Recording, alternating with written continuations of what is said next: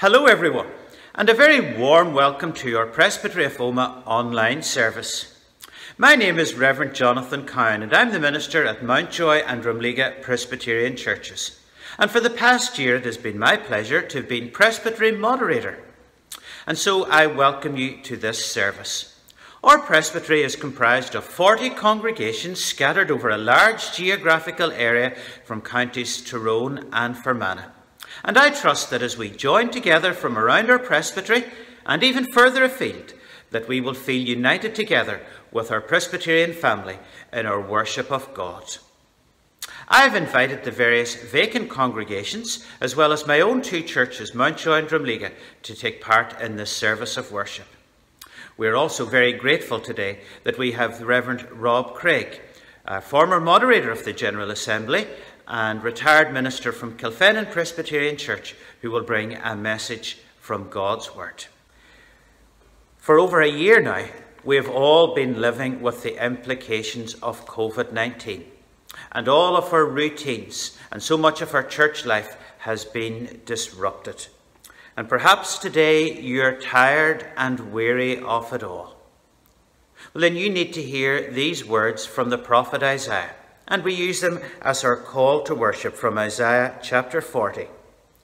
Even youths grow tired and weary, young men stumble and fall, but those who hope in the Lord will renew their strength. They will soar on wings like eagles. They will run and not grow weary. They will walk and not grow faint.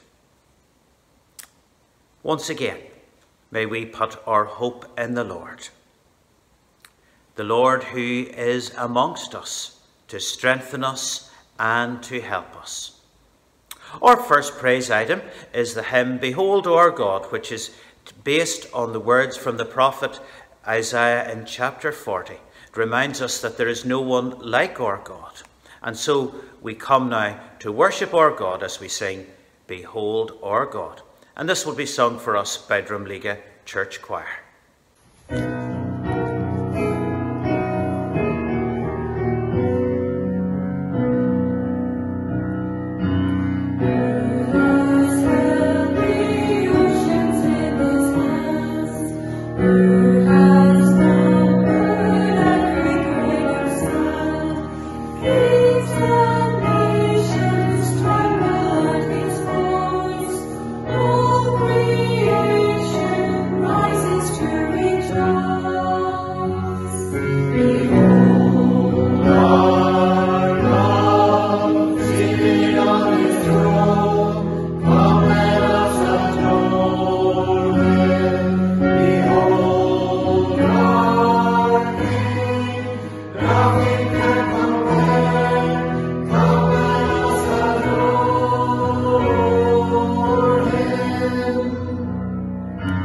Who has given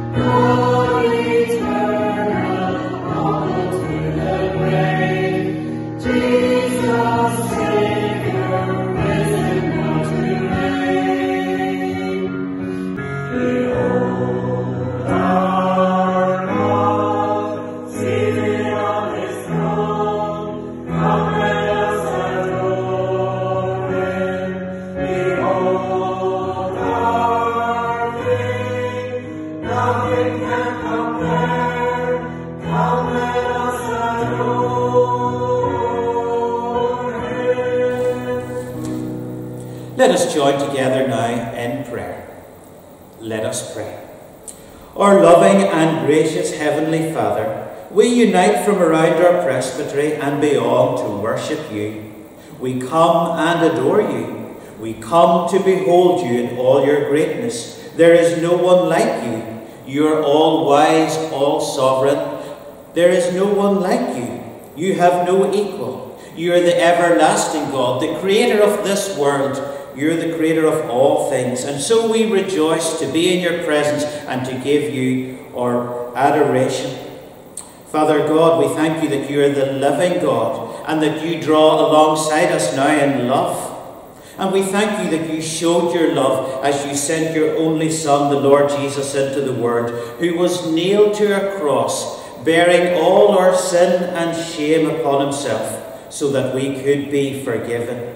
And so we thank you for your love. And may we be amazed today at how deep your love is for each one of us. And we thank you that nothing can separate us from your love, not even COVID-19. Father God, may we be united together in this Presbytery online service. Wherever we're watching in, may we be united together by your Holy Spirit. And may your Holy Spirit help us to see you and to hear you. May your Holy Spirit help us to glorify and honour you. And so, Father God, we worship you today. But Father, as we worship you, we are conscious of our sin. Our sins, they are many. We have failed you in thought, word and deed.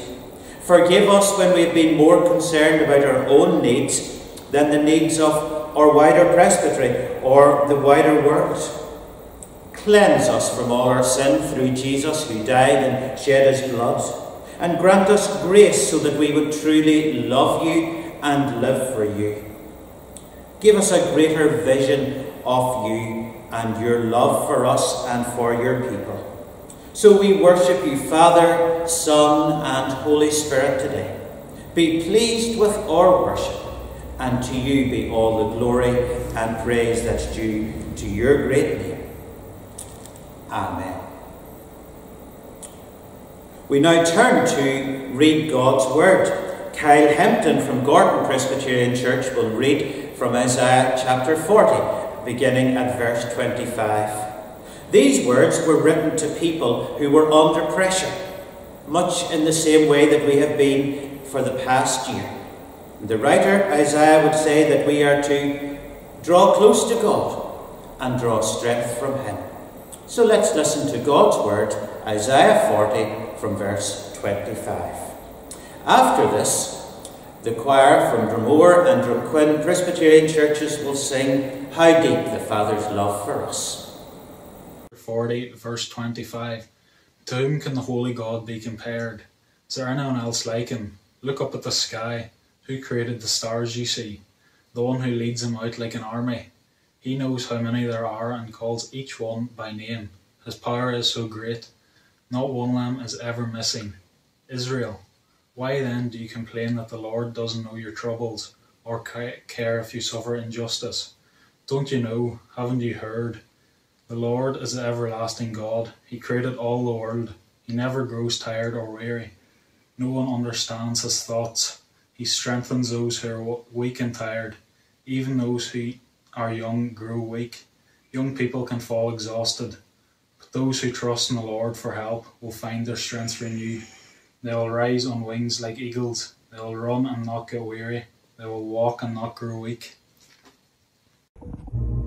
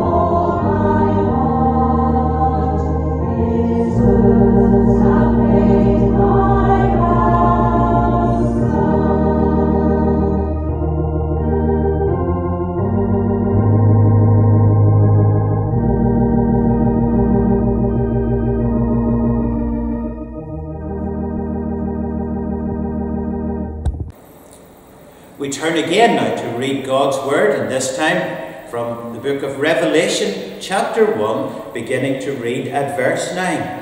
And Carol Moore from Newton Stewart Presbyterian Church will read God's Word. And after this, Rev Rob Craig will bring a message from this passage from Revelation chapter 1. So let us hear God's Word.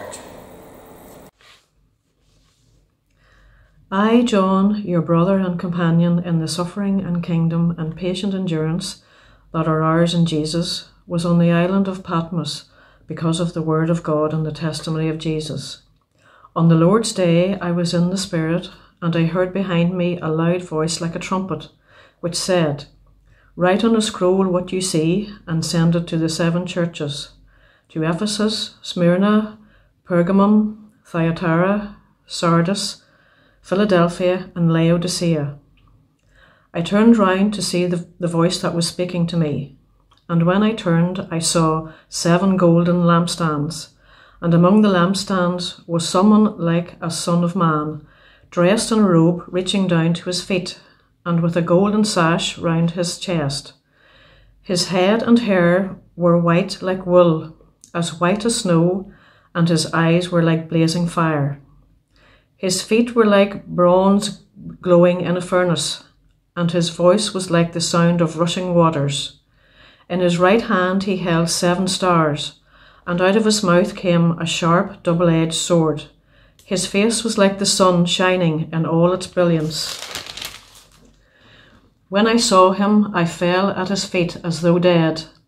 Then he placed his right hand on me and said, "Do not be afraid. I am the first and the last. I am the living one.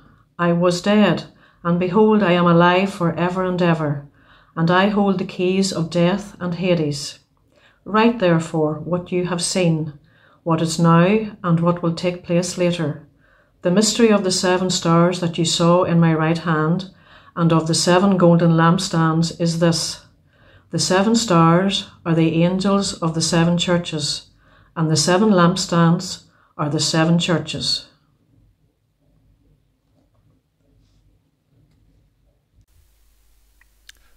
Well, first of all, let me begin with a word of thanks to you, congregations, ministers of the Omagh Presbytery, for the kind invitation to join with you in your United Presbytery service this morning, and in particular to Jonathan Cowan as the moderator of Presbytery, who liaised with me in preparation for today. It is my hope and prayer, along with you, that this service together may give us a sense of belonging together in the body of Christ, and that for my colleagues it will give you a brief respite from preparing, preaching and uploading for yet another Sunday service. And in case you're wondering which church building this has been recorded in, I'm not in any of the church buildings of the Omagh Presbytery. I'm standing in the pulpit of the New Row Presbyterian Church in Coleraine. I do some part-time work here alongside the minister, the Rev Robert McMullen, and I appreciate the opportunity to record here for your service. We come to the Lord now in prayer. Let us pray. Heavenly Father, as we turn to your word, it is always with a prayer that as you inspired your word to be written, so now by your Spirit you will speak quietly to our hearts, that as well as hearing a human voice, we will hear your voice. For in Jesus' name we pray. Amen. On my iPhone, I have not only hundreds, but thousands of photographs which I've taken over the years, many of which I've forgotten, but they're there. And I have chosen one of those photographs to be the wallpaper. It means that every time I pick up the phone and look at it, the first thing I see is a photograph of my wife. You see, I'm an old romantic at heart. And I'm not the only one. I'm sure that most of you on your smartphones have a photograph of someone very important to you. It could be your husband or your wife. It might be your children or your grandchildren. And every time you pick up the smartphone and look, it flashes and there is your loved one. I like to think of the book of the Revelation a bit like a smartphone, full of lots of pictures. In this book you can find pictures of choirs, of horses, a great serpent or dragon, women, cities. But first and foremost, when you pick up the book of the Revelation, the first picture you see, the first picture that John saw, is a picture or a vision of Jesus in his power and in his glory. John was commissioned to write and to send what he saw, this revelation, to the 7 churches in an area of what is today Western Turkey. We might think of them like ourselves as a presbytery, the Presbytery of Asia Minor. In one sense, they and we live in worlds that are totally different from one another. They were facing persecution as we have been facing a pandemic. But despite the outward differences, they must have had the same kinds of questions that have been running round in our minds and in our congregations over this past 11 to 12 months. The questions like, when is it going to end? When can we get back to the way things used to be? Or what will church be like when this is over? And even the deeper questions, where are you, Lord, in all of this? What are you doing? And why is this happening to us at this time? The vision of the Lord, which John received and forwarded to the Christians of his day, has a lot of striking similarities to a vision which Daniel records, or which is recorded for us in Daniel chapter 7. You may want to read that in your own time. But of more immediate interest to us this morning is what this vision conveys to us about the Lord as we continue to face the pandemic and hopefully the gradual and continuing easing of restrictions. What is it that John saw and heard and he relates to us? Well, first of all, John saw the Lord among the lampstands. John saw that the Lord is among the lampstands. It is actually at the end of the chapter that it is revealed to us that these lampstands represent the 7 churches of that presbytery area and to whom he is writing. And a key part of the message they are to understand is this, that the Lord is with them, that he is among them. And just as Christians and congregations living through persecution needed to hear that message, so today, Christians and congregations who have been living through the pandemic, we need to hear the same message again and again. That the Lord has not gone AWOL, absent without leave. Rather, he is present with and among the 40 or so congregations of the Omagh Presbytery. The Lord is with us. It's my understanding that of all of the promises and reassurances that God gives his people in the Scriptures, the most repeated promise is this promise to be with his people. I think of Joshua facing the daunting task of having to give leadership upon the death of Moses and take the people into the promised land. And he receives right at the beginning, as part of his commission, the promise, as I was with Moses, so I will be with you. I think of the exiles being driven from Jerusalem into Babylon under King Nebuchadnezzar, and they hear through Isaiah this promise, when you pass through the waters, I will be with you. I think of the Lord in some of the last words to the disciples recorded for us in Matthew's Gospel, promised to them as they carry on his mission, I am with you always, even to the end of the age. And yet, if we're honest, as the pandemic has driven us into isolation so that we cannot meet with one another and we miss one another and we miss that contact within our congregations, we feel so bereft of one another. And we may be tempted to feel bereft of the Lord, that somehow he has had to keep a social distance from us. He has isolated himself from us in heaven. Nothing could be further from the truth.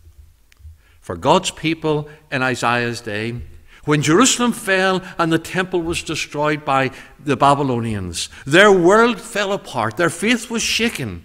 They hadn't seen it coming. They hadn't expected it. And yet through Isaiah, they found a new understanding of the Lord, that he would give strength to the weary. Those who hope in the Lord or wait for the Lord will renew their strength. For God's people in John's day, when persecution came, they didn't see it coming, they didn't expect it. And yet they were given this vision of the Lord, assured that he was with them among the lampstands. We didn't see the pandemic coming. We weren't expecting it. We weren't ready for it. And yet, let John train your eye this morning to look and to see that the Lord is among the lampstands. The Lord is in the Presbytery of Omagh. The Lord is still with your congregation, and the Lord is still with you. John wants us to remember that the Lord is with us. And then we see in this vision how the Lord is holding the angels. The Lord is holding the angels. Now, to be honest, when I hear the word angel, my first thought is of a supernatural being with wings, someone sent by God with a special message or on a special errand like Gabriel coming to Mary. And yet the word angel literally means messenger. And so the Lord holding the angels as these churches, it mightn't be a reference to supernatural beings. Perhaps it's simply a reference to the messengers, to the ministers of these congregations in this presbytery in Asia Minor. Now, with that in mind, let me speak what I hope is a word of encouragement to my colleagues in ministry, to remind you that the Lord has been holding you. The Lord is holding you, and the Lord will continue to hold you. In the past year, I suppose we all as ministers have been learning new skills that we didn't learn in the college and never thought we would have to learn. How to put together a video, how to edit it, how to upload sermons, and where to go and find the music. I wonder how many takes you had to take for those sermons at the beginning. And were you happy with what you produced and uploaded? I wonder how fast, or perhaps I should say how slow, are your internet speeds. You're probably zoomed out. Maybe you're tired, frustrated, trying to do pastoral ministry over Zoom or over the phone and by WhatsApp. Many years ago, David found himself under pressure.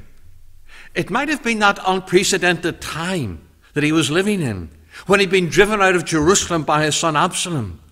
And he cries out to the Lord, and David uses a picture of a parent and a child when he says, "My soul clings to you, but your right hand upholds me or holds me securely." As we all know, when a parent and child are holding hands, or a parent is carrying a child, it is always the parent's grasp of the child that really matters, whether you're a minister or not. Any of us through the pandemic may feel as if we're sometimes just about clinging on in our faith, just about clinging on to the Lord. But let's be assured of this, that the Lord who is among us is the Lord who is holding us. The Lord is among, the Lord is holding.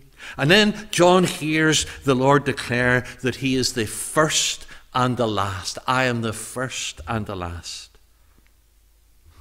If you don't want to know the score, look away now. Isn't that the warning that we often hear on the weekend news as a sports reporter is about to give the football results? Although I find they rarely give you time to mute the sound or to change the channel before they start giving the results. For generally, you can feel and enjoy the tension of even a replay of a game if you don't know the score.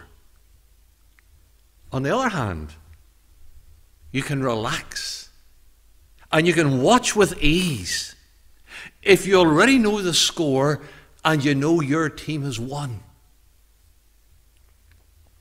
When the risen Lord said to the congregations of this presbytery, "You know, I am the first and the last.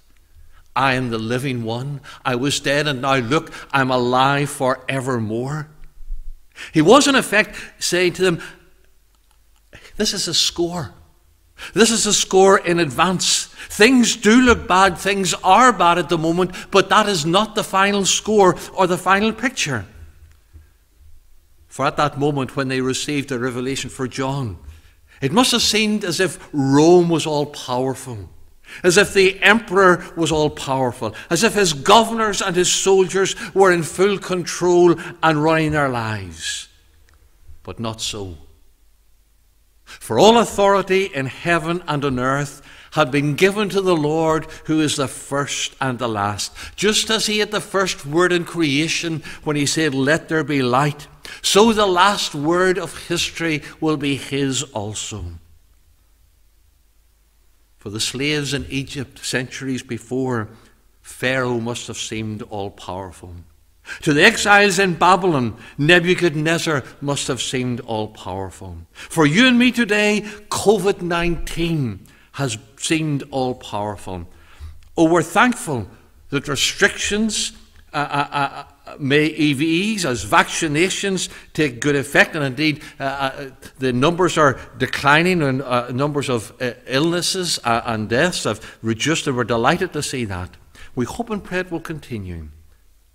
But even if the pandemic were to disappear tomorrow, some other threat may well take its place and tyrannize your life and mine.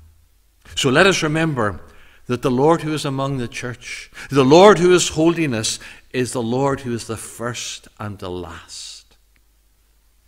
Many years ago, when there weren't as many translations of the Bible as there are now, one of the, I think, first 20th century translators is a man known simply by his initials as J.B. Phillips. And he gave us not only a paraphrase of the New Testament, but he also wrote a book with the title, "Your God is Too Small." It's a great title, for it reminds us how far too easily we bring God down to our size. And as we face enormous challenges which are beyond us, we somehow fall into the trap of thinking, so they are also beyond the Lord and beyond his ability. Our God may be too small. Facing the challenges of his day, both for himself and for the church of his day, John was given a picture of the Lord in his power and his glory. After that, there was no way that John would ever think that his God was too small. Now I wonder, is your God too small? Is my God too small? Not, of course, that God is too small, but is our picture, our understanding of him too small? As the virus has dominated our world at large, our church life, personal lives, we need to look afresh with John and with his first readers and see again how great and how powerful is our God. He is the first, he is the last. He was dead, he is alive. He holds the keys of death and of Hades. If all the encouraging signs and reports that we are receiving from our authorities are maintained, then we can expect that the threat of this pandemic will ease, just as for John and the churches of his day, the threat of persecution was to pass. But then and now, once one menace passes, do you know what happens? Another comes to take its place. May we remember the one who is first and last, the Lord of history. Remember how he affirmed that all authority, not only in heaven, but also on earth, has been given to him. And in remembering, find the grace and the strength to persevere and not give up.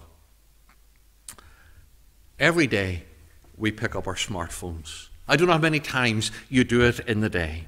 And when you pick it up and it lights up, the first thing you see is an image of a loved one. So maybe the next time, maybe later today, when you pick up your smartphone and you see a picture of your loved one, I hope it'll make you think of the first chapter of the book of the Revelation and see there a picture of your loved one. That is, the one who loved us and gave himself for us. The one who calls us afresh to trust him, to love him, and to keep in mind this picture, that of all of the images that come to us through the media, Let us turn and see the voice as John turned to see the voice that was speaking to him. For he is with us, and he is holding us, and he is the first, and he is the last. Let us pray. Heavenly Father, every day through our TV screens, our mobile phones and social media, we are bombarded with all kinds of information and pictures. And sometimes it is hard to see how things really are. And sometimes it is hard to see you in all of this. Open our eyes afresh, we pray, that we might get a glimpse of you as John received that glimpse. That we might hear from you as the churches heard from John. That you are with us. That you are holding us. That as the Lord of history, you are the first and the last. So may your favour and blessing rest on us. And let me pray for you all in the ancient words, a blessing. The Lord bless thee and keep thee. The Lord make his face to shine upon thee and be gracious unto thee. The Lord lift up his countenance upon thee and give thee peace both now and evermore. Amen.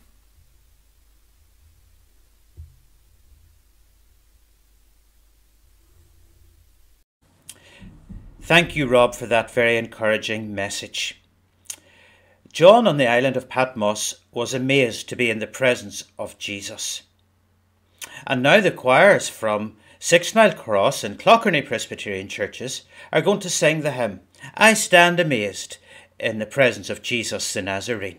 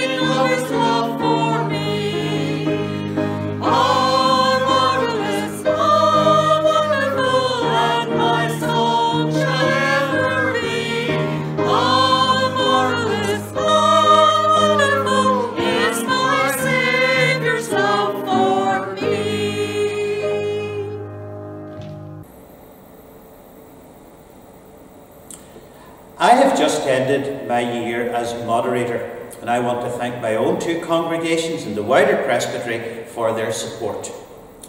I also want to pay tribute to our ever-efficient clerk, Rev Robert Craig, for his guidance and support during the past year. And I'm sure you will join with me now in praying and wishing God's blessing on our new moderator, Reverend Rodney Beacom, and his wife Laura for the year ahead. May they know much joy and blessing as they serve our church in this way. I have asked Rodney to lead us now in our prayers of intercession. We join our hearts and minds together as we come before the living God with our prayers of intercession. Let's pray. Eternal Father, we come before you in the name of Jesus Christ, the one who is the faithful witness, with our praise and adoration for the one true and living God.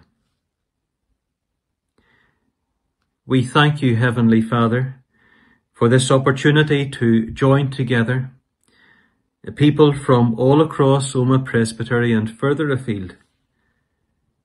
We thank you that we can join together in the love and fellowship of Jesus Christ, the beloved Son of God, and to bring before the sovereign Lord and King of this universe our prayers for others.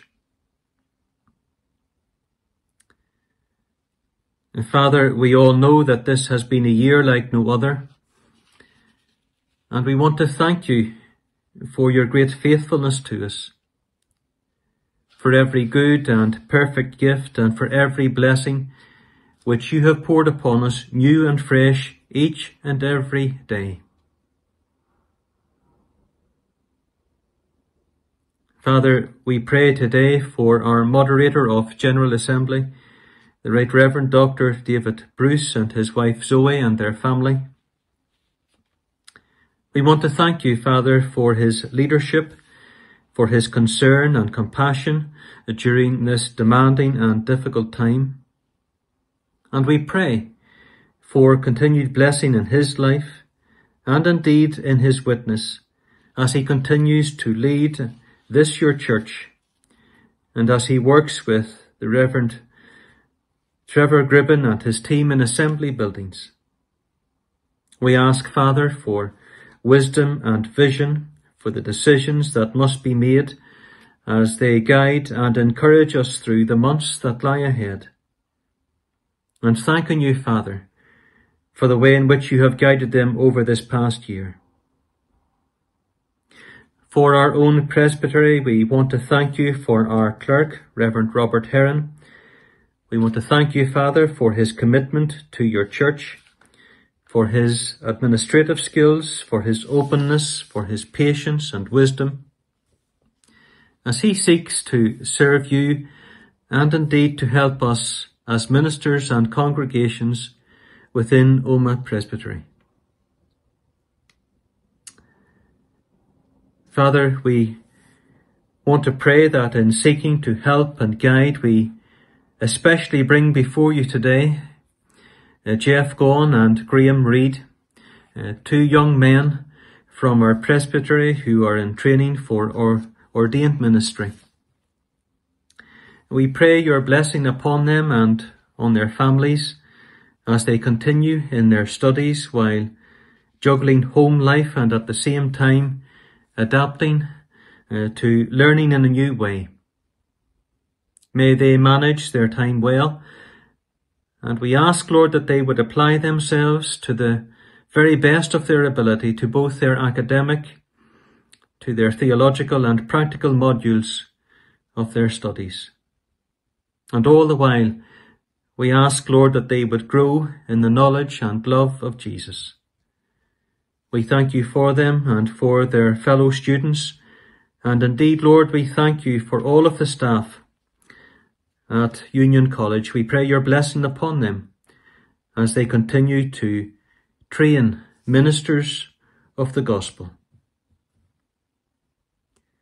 And finally, Father, we pray for ourselves and we want to thank you for our outgoing moderator of Presbytery, the Reverend Jonathan Cowan, for his wife Tara and their family. Thanking you for Jonathan's faithful service over the past year. We ask your blessing upon him and his wife and family, and we pray, Father, for ministers and congregations within our presbytery. We know, Lord, that this has been a different year for all of us. There have been many challenges and disappointments along the way. And despite all of the things that we have had to work our way through, we want to thank you, Father God, for all of the encouragements that we have had, and for the opportunity to learn and to adapt, and especially to draw closer together in the love and fellowship of Jesus. We have had many things, Father, in which we can rejoice in over this past year. But we especially want to thank you that in your great faithfulness, that we have not travelled in the way alone, but you, by your word and spirit, have been with us to guide and to direct, to help and to encourage. You have been there to comfort and to hold. You have been there to correct and to chasten. And you have always been there to love. And so, Father, let us always be bold to share, to witness and to live this glorious gospel of living faith in Jesus Christ. Well, that brings our presbytery service to a close. So thank you for joining in this service of worship. Thank you to all who were involved in preparing the different choir pieces or Bible readings. Mountjoy Choir are now going to finish with one final hymn, which is called O God of Faith. And I trust that your faith has been built up, that you've been blessed and encouraged in your faith as we have worshipped our God together. But I'm just going to finish now with the words of the benediction.